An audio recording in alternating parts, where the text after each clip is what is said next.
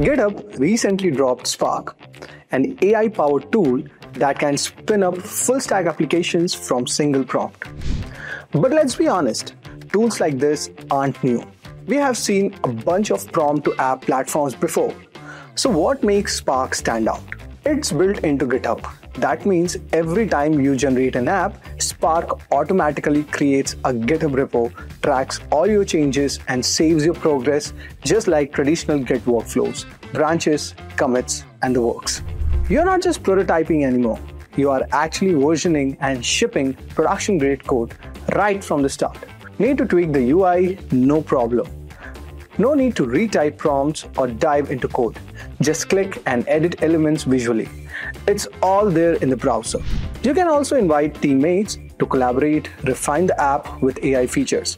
And when you're ready, deploy with single click. No need to mess up with the servers and databases. GitHub handles it all. Currently, Spark is available to Copilot Pro Plus users, but GitHub says it will be expanding access soon.